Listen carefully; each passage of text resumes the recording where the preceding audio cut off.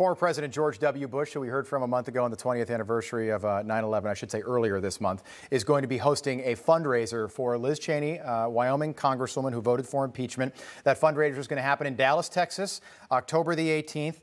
Of course, you know, her dad, the former Vice President Dick Cheney, was George Bush's vice president. What do you make of this? We know that George Bush has no problem going to war, but is he going to war with Donald Trump here? Is he drawing a line in the sand with this?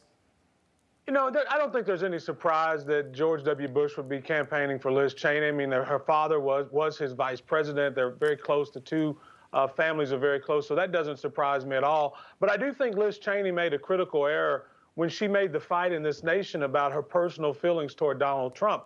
It's not. The real fight, it's not conservatives versus liberals. It's not even Democrat versus Republicans. The fight in this moment in American history, it's we the people versus the ruling political class. And I just think many Americans didn't know that, but over the last 9 months, they are finding out that there's been a complete surrender of American sovereignty by the Biden administration. And when the chips were down, Liz Cheney did not stand with the Republican president. I think it was a mistake, but ultimately the voters in her district will have to decide that. Hey, I'm Rob Finnerty. Thanks for watching. If you enjoyed this video, please join the conversation in the comments below. Don't forget to subscribe, too. Hit the bell icon to be alerted to breaking news. And remember, there's a whole lot more on Newsmax TV, America's fastest growing cable news network.